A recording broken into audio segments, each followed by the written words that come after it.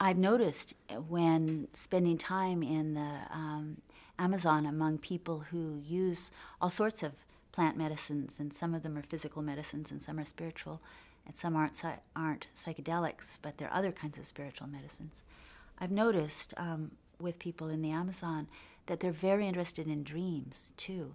And many times I've been asked when I wake up in the morning, what did you dream about? And to have just over morning coffee, to have 3 people sitting around specifically analyzing your dream and then relating it to something that has happened or something that might happen, or that plant you walked by, or suggesting that you put a leaf under your pillow to sleep and dream and see how that changes your dreams.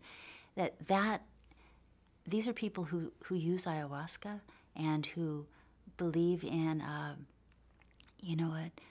very populated magical reality, and dreaming is like the daily set of tiny windows that we can look through.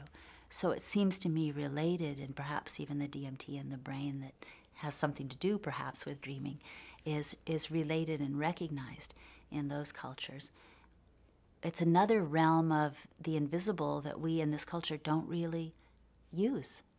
We don't remember our dreams, we don't share them, we don't take them seriously, we have insipid little analyses of them.